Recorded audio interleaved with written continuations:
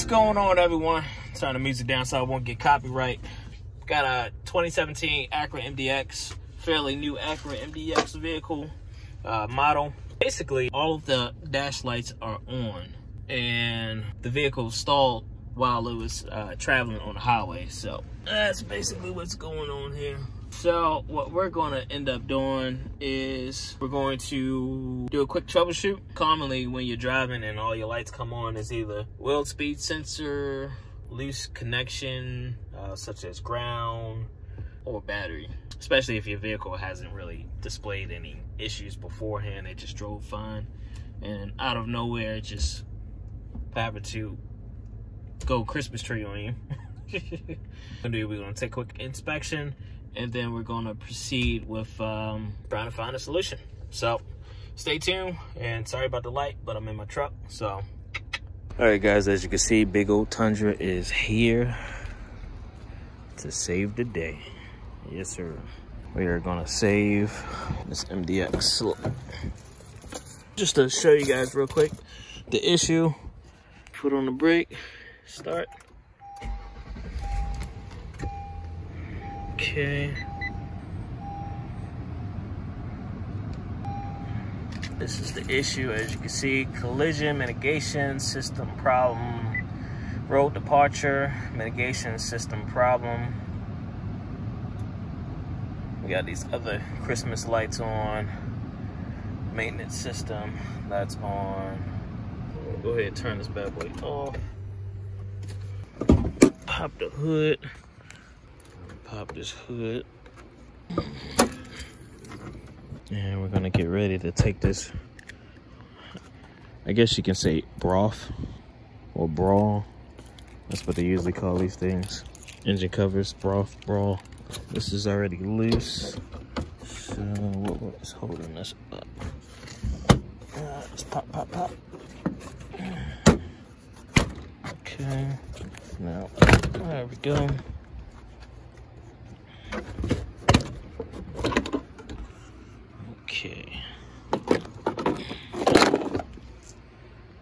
Okay, so this bad boy needs to be removed. Remove these two screws and pull this out of here. Cool. So this basically just funnels air through. Boom, boom, boom. But what I also want to do is check the fuse box here. And the primary fuse that you want to check is the fusible link. That bad boy right there. You want to check that one to see if that fusible link is a link that's blown. That can definitely be the cause. So I'm gonna try that first. And that fusible link is BSA. So if you can see the top left, you see a 40 amp and then a 20 amp. So that's the usual one that will blow. Got our emergency roadside tools, stand for my camera, and we're gonna rock and roll. We'll get this intake cover on first. Don't want to lose any of these screws.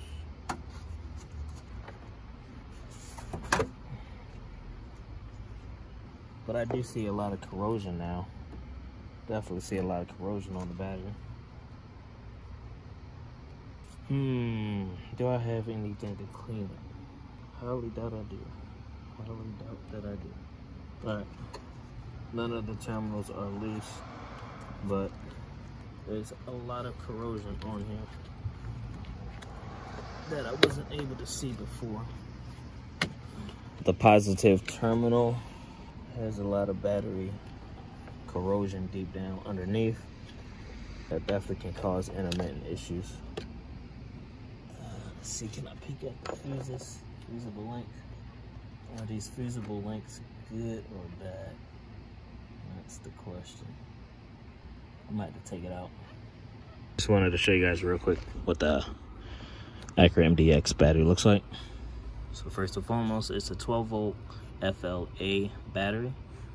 And as you can see, we got a lot of corrosion here on the positive terminal. Negative terminal was okay. It's got some, filth there. Disconnecting the battery. Look at this fusible link, and I'm going to see if I can clean this battery terminal. I don't have my battery terminal cleaner, but I'll double check. I do have another tool bag on me, so I'll double check, but I honestly believe my battery cleaner terminal is at home. So the thing that I found is that it's got this fuse here on the positive terminal. So just looking at it, it appears to be not broken, but you know, it is late, so my eyes could be, you know, deceiving me. It looks like it's a good fuse, so I'm not gonna stress that one out, but definitely remove this battery terminal, get it clean, look at the fusible link, and plug everything back together.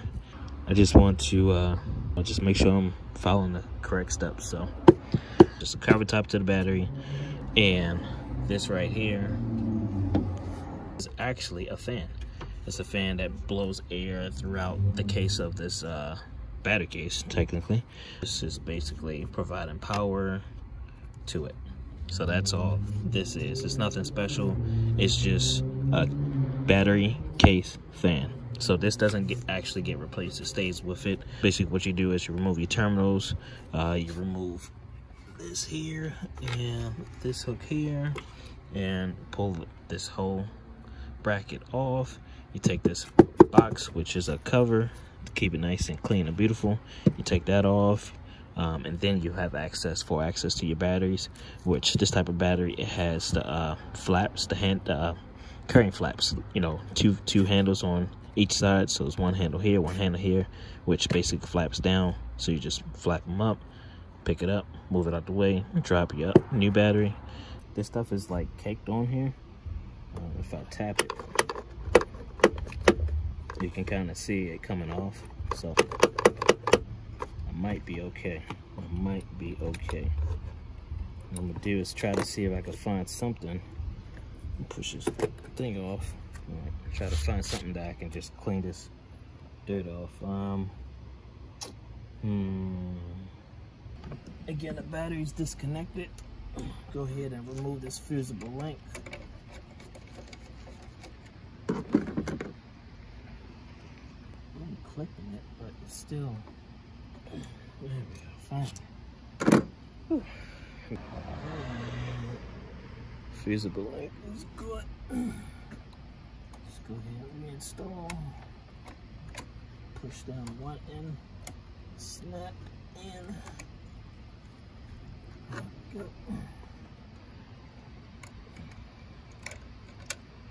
Because of a low battery and potentially corrosion.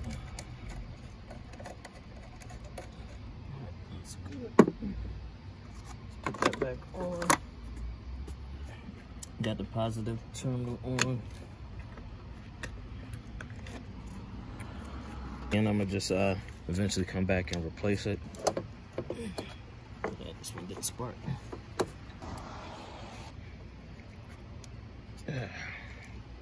Never prepared for it, tell you that for a fact. It'll move, it'll drive, but it's just got all this Christmas lights on. Try to put everything on here, just the way it was before.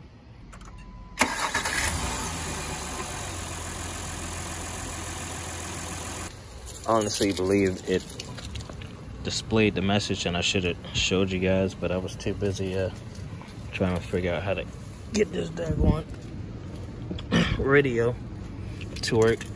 As you can see, the lights are off. All lights are off. Turn this thing off. Press the button. You don't need to put your foot on the brake. Okay, so it's off. Put my foot on the brake and start. And there you go, lights went off. I'm very much going to say the battery may still be okay. It may still be okay.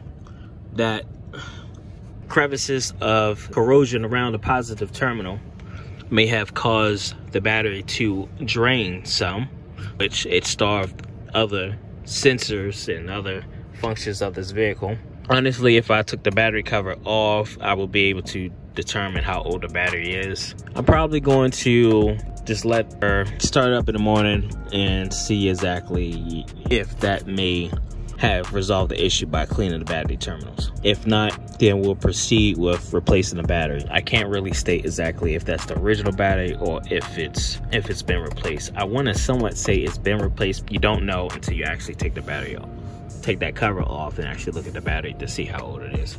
But so far, you know, this is where we're at. No issues thus far. So we're just gonna put everything back together while the car is still running, and I'm gonna come back and turn it off and then turn it back on and take it from there. Daggone baby mosquitoes messing with the wrong guy. The wrong one. Don't mess around and get. No mosquitoes gonna mess around and get smacked. Suggestible? Oh, who would have known? There we go.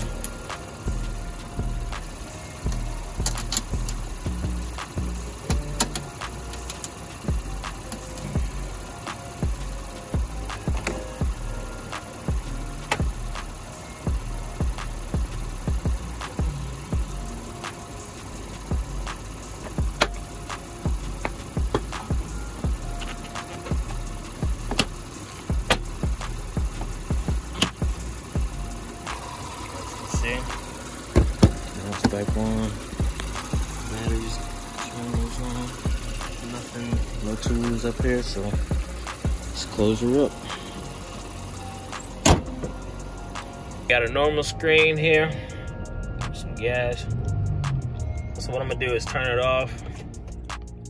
She's off. Put my foot on the brake, and we're gonna start it up again. Foot off the brake. There we go. Steering.